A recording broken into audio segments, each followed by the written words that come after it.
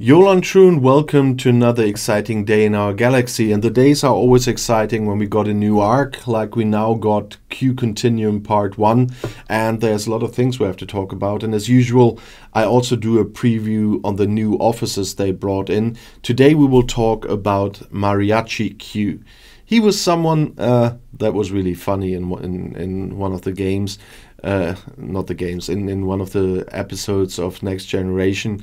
That was his big party after he was made mortal, where the Calamari tried to abduct him from the Enterprise and stuff. And the Mariachi Q was quite funny. But he is definitely an interesting officer as well, and I will include him, of course. At some point in the game I will get him. Will not be too soon, I'm probably afraid. But when I get him, I include him into my normal A to Z series as well. But as usual, today I make a preview so that you know how important is it to try to get him via the game, or some people will even think about buying the officers as soon as they can. You know that I usually don't, but some people do. And so it's always good to know before the officers are really gettable what they bring. In this case, we have to talk about the basics again. He's class science this time. Different Qs, different classes. It's very funny. And has to do with a synergy, by the way, that he's a different class than the other Q. Gives a little bit more synergy, by the way. And that's very well thought this time. And he's from the group Interceptor Retaliation Squad. That group is the new Qs. We talked about Starfleet Q in a preview already. He is kind of the captain of the new Interceptor Retaliation Squad. And this is one of his bridge officers, obviously, because there are no other officers so far in the game for that group. But the new Qs are. And he's from the faction Q, which can mean a lot what you need, about what you need as materials to upgrade them.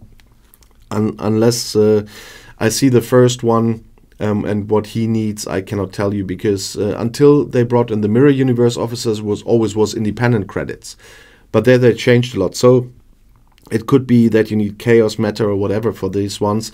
So I will not say anything about the materials until I finally see what they need. And like with the other Qs, they are from the series. Everybody will know Q. Not 100% will have seen the episode with the Mariachi Q probably, but most will have. And so it's very interesting to read those texts that are in the info box about every officer, especially in this case, if you don't remember the Mariachi Q from Next Generation. In this case, he does have an officer ability and a below deck ability. As I said, I'm quite sure that Starfleet Q will be the captain of the ship, and so he would be used as an officer with the ability Our Good Fortune. On round start, if placed on a ship with morale against players, Mariachi Q increases your isolated cascade damage by 50%, and that will be 120% at rank 5 for 3 rounds. So the morale will be brought by Starfleet Q as captain, and then he is, as I said, the next addition for the Interceptor Retaliation crew. Because he gives good synergy to Starfleet Q if he's on the bridge as well, and he uses Starfleet Q's morale to trigger his own ability. So that will be the combination here. But he also has a below deck ability, and that's Immortal again. On round start, against players afflicted by burning, Mariachi Q increases your apex barrier by 7,000, and that will be 15,000 at rank 5 for 1 round. That's quite interesting as well. If you don't have the full set of the Starfleet Q or of the Interceptor Retaliation crew, you still can do it like you can do it with some of the below deck officers that are now part of PvP bridge crews. But if you don't have the full bridge crew, they also have abilities for using them on different ships below deck against other players.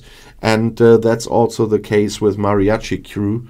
So that is quite interesting and definitely a big help then for one of your other crews, for example, your Freeman crew.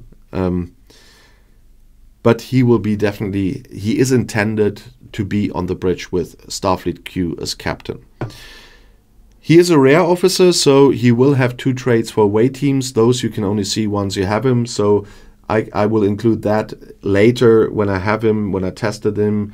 It will take some time because usually the rare officers I still don't have Beatrice Calra, for example, because you usually cannot manage to get those officers during their arc without paying. And so I'm not very confident I will have Mariachi Q too soon, because I usually don't buy officers. And so we will see how that will work out and when I will get him. But if you got him, if you decided, for example, to pay for him, we will talk about some charts in a minute, then let us know what the away team traits are. I'm very happy that my viewers often do that for my preview videos in the comments below the video or on Discord. So thank you for that one again. But talking about getting him, you got a few shards already if you did the new missions, and the promo code I think was Mariachi Q as well included there. And there are a few shards here in the battle pass as well. There are 2 here in the free path. There are another 2 here in the free path, another 4 in the elite path, but you need 38 shards for him. So that won't be enough.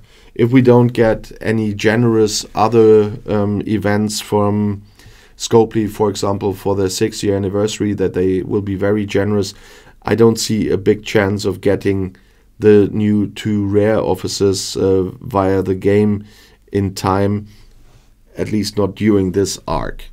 I haven't, to be honest, not seen them in the... I haven't checked the shop yet if they are in there, but... sometimes they do that, sometimes they do that a bit later. At the moment there's a lot of stuff for Chaos Tech in here. But at the moment I do not see any Qs here, because they usually would show up in the new stuff. But it still can happen, and so you will have to decide if you want the full Interceptor Retaliation crew this arc already, or if you want to wait until you have the chance to get them via the game. But I'm really interested in your comments as well on the new officers. What do you think?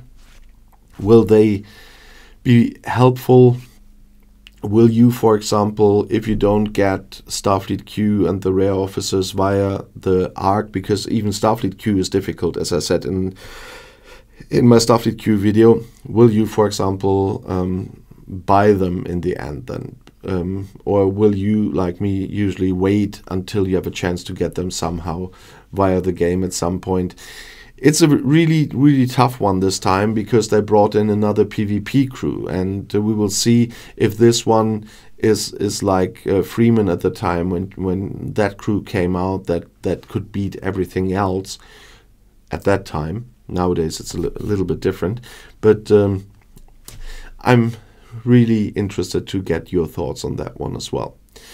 And if you want to see another video right now, the next one is right here in the end screen. I'll see you there. I'll be back.